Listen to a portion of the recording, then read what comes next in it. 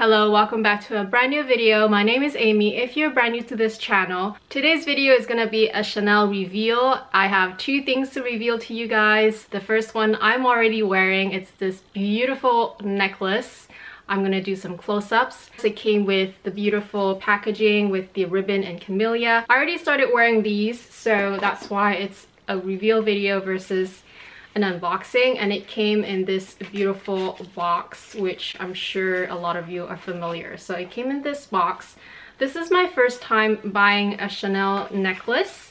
I guess in the past I've always just bought earrings and oh, and brooches. I totally forgot about the brooches. But anyway, I don't have a Chanel necklace yet. This is my first one. One of my good friend Claire, if you're watching, she recommended that I look into a Chanel classic necklace, but she was more referring to the pearl ones, which I did look at as well, but I didn't find anything that I really liked. And plus, I thought that they were very pricey. Not that Chanel is not pricey anyway. Everything at Chanel is pricey, but especially the necklaces. I get that they're more intricate and there's more material going into them. But yeah, when it's like $2,000 for a costume necklace, it's a little bit much. I definitely want something a little bit more versatile. So the longer one, you can double it as a shorter necklace, but you can also just throw it on without removing the clasp. As a long necklace, which is a feature that I really like. And it's a feature that I really like about this one too, because this one comes with two settings. It comes with the longer one, which I'm wearing currently, and I don't have to remove the clasp. It just loops through my head. And it also comes with a shorter setting. I'm gonna talk about pricing at the end of this video. I'm sure that you guys want to know what's in this big box. I've already unboxed it. I just put the ribbons back just to show you how it looks like. You guys are probably familiar with how the packaging looks like. There's a lot of tissue paper, a nice sticker, and there's usually a booklet inside with a dust cloth, a buffing cloth. To reveal the bag that I already took out from the box. I actually have not used this bag yet, but I did take it out because I could not wait for this unboxing. It comes with this beautiful dust bag, which you guys are also probably very familiar with. The bag that I got is, ta-da, the Gabrielle bag in the small size, and this is in the beautiful burgundy color from the 19B collection. Let me take out this felt material just to show you the whole bag properly. So there you have it. It's so beautiful.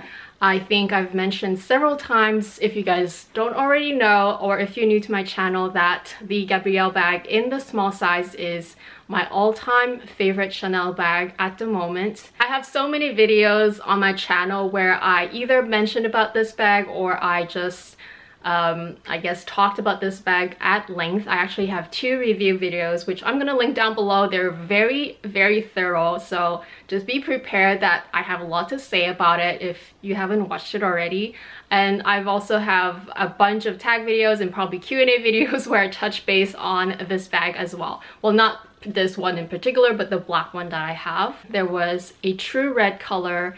There was a beautiful gray color that is to die for, and actually those are the main ones that I remember. But I think there was quite a few nice colors this season, but the main ones that I was personally attracted to were those three: the red, the burgundy, and the gray. This particular Gabrielle bag came in the red as well as in the gray as well. And I believe for the gray color it came in the quilted as well as in the chevron, but our store in Vancouver did not order the quilted. And then in the red color, I believe it only came in the chevron, although I don't know if it's just a question of our store not ordering a quilted version or whatnot. I'm not sure about the red one. I wasn't interested in the red one in particular. I was more interested in either the burgundy, which to me it can pass as a red color depending on the lighting, and I was also interested in the gray color, which, like I said, our store did not order the quilted version, which I prefer.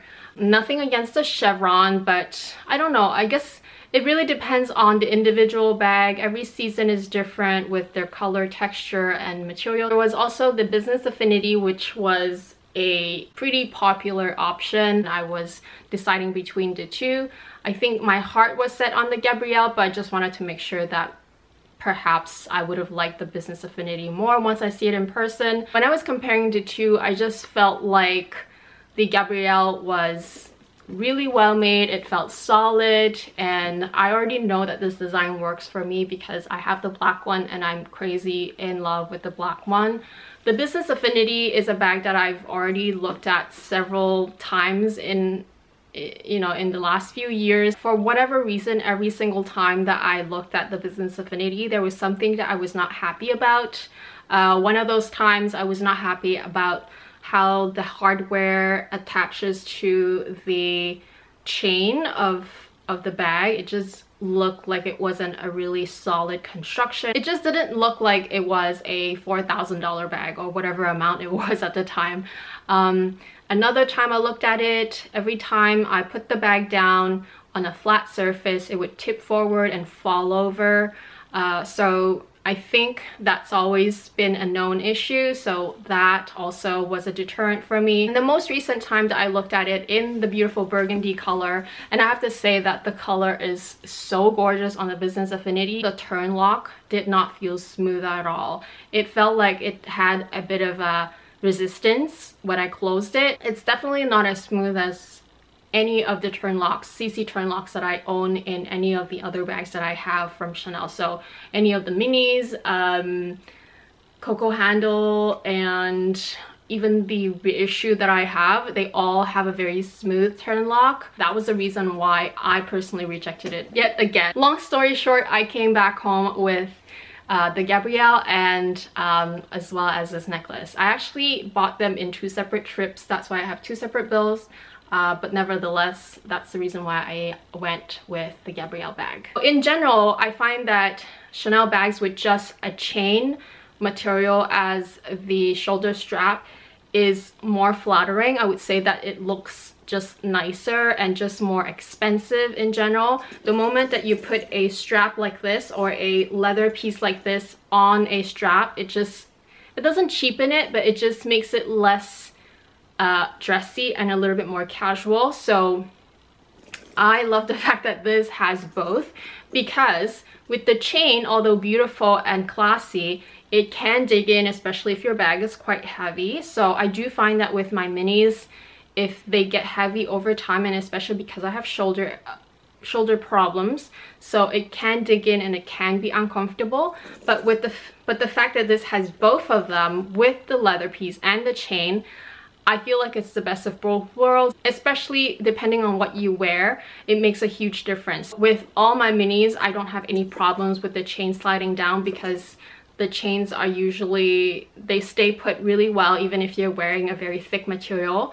But with, for example, my Coco handles, they also have a leather piece on top, and that leather piece tends to slip down my shoulder when I'm wearing a coat. So for the Coco handle, I tend to hold them by the hand most of the time, because instead of really having to adjust the shoulder strap regularly, I'd rather just hold it. But with this one, there's no problems wearing it on the shoulder because I have two different styles of chain. This makes it more comfortable and distributes the weight better, but this also stays put on my shoulder. So FYI, I never mentioned that in my other videos, but I just felt like mentioning it here. The interior is a tone-on-tone beautiful burgundy as well. So this burgundy color is the exact same burgundy color of the bag, which is amazing. It's beautiful. On my black one, it's actually a red color, which I think is their classic color. So if you ever buy a black, just the regular black Gabrielle, then you'll get the red interior. And then of course it also comes with this beautiful little key hook inside.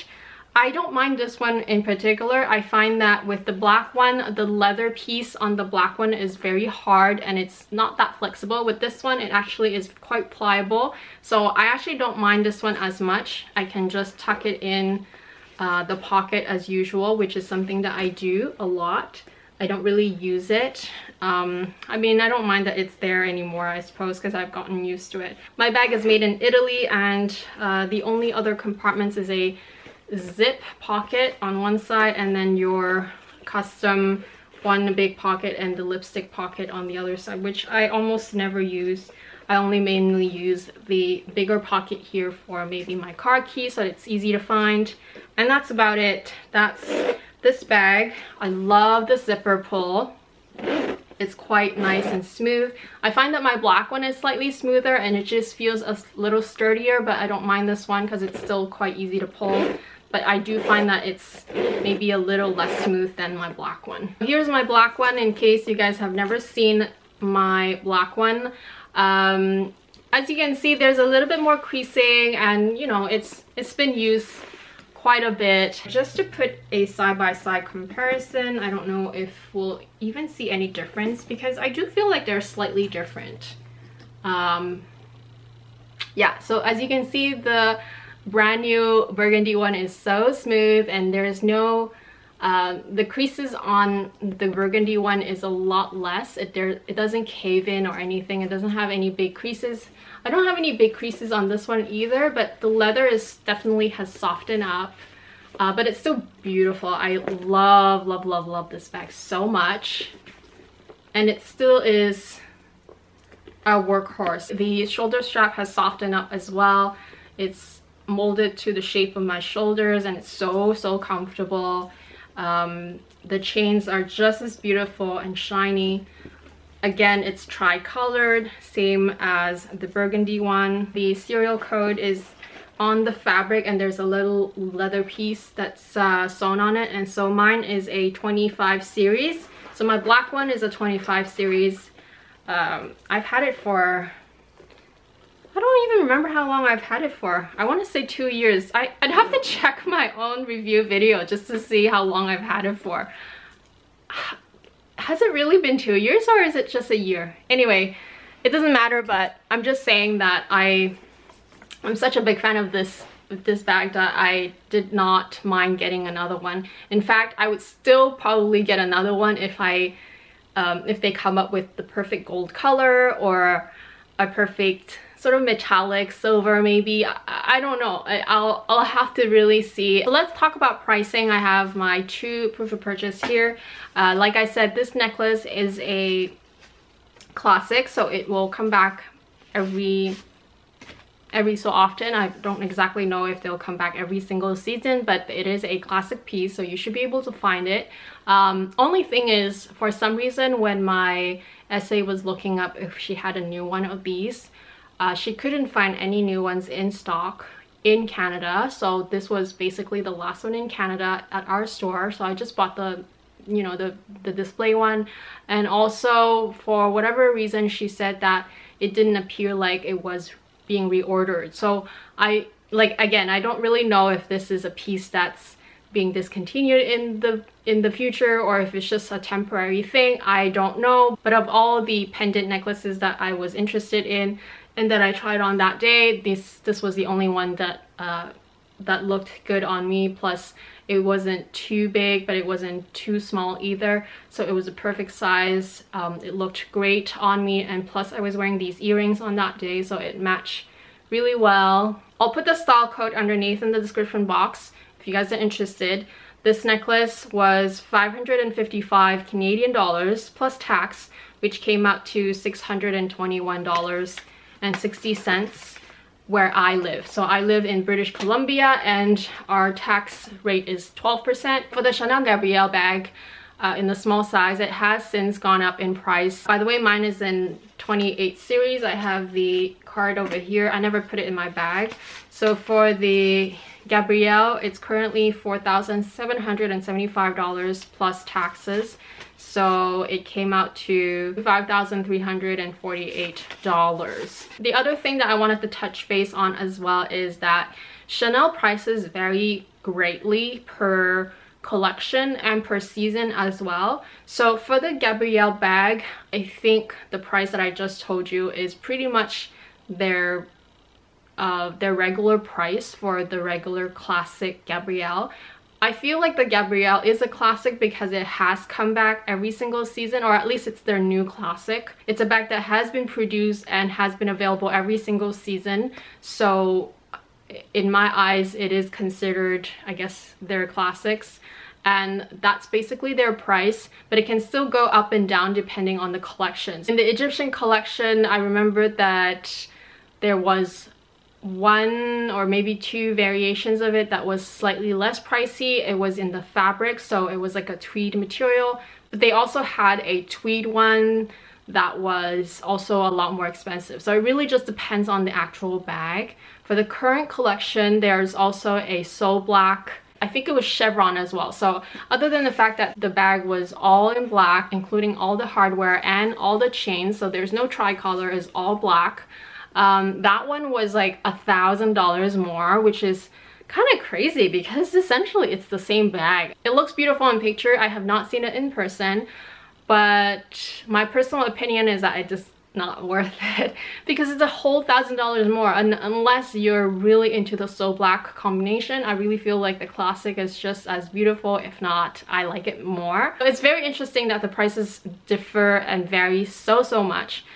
Speaking of the necklaces as well, when I was looking at the tray that they had, one that has pearls on the CC pendant, and then there was also like a little strip of pearl on the actual necklace, and it was also a longer version, but it also had, I'm pretty sure it also had like a double setting. Anyway, that one was like over $1,000, and I was like, I just didn't get it because it really just varies between this particular version, which was, you know, with taxes just over 600 up to 1,000 or more. So it's just crazy that the prices can differ so greatly. I have earrings that are $400 from the past, up to my newest ones that I bought were over $1,200 US. It's insane how crazy the prices can be. Just know that the prices can vary a lot depending on the season, and even with the same season in the same collection, you can have the exact same bag or the exact same item you're looking at, but just in two different variations, and one can be a lot more expensive than the other. It's totally possible. I hope that you guys enjoyed this reveal video on this bag as well as the pricing information. What do you guys think of the current collection? Did you guys go crazy about this one? Let me know what you guys got from this collection. I'm so curious.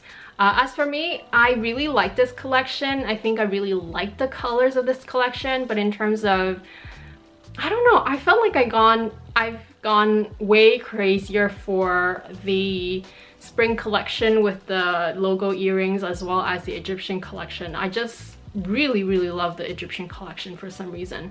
But burgundy is a red color anyway, and I love reds. If you know my collection, most of my bags are either black or a variation of a lighter color such as cream or gray, and reds. I guess I have a couple of blue bags as well. So that's it for this video. I hope that you guys enjoyed it. If you're brand new to my channel, I hope that you'll decide to subscribe and support my channel. For the rest of you, thank you all so much again. I love you guys so much, and I'll talk to you again very soon. Bye!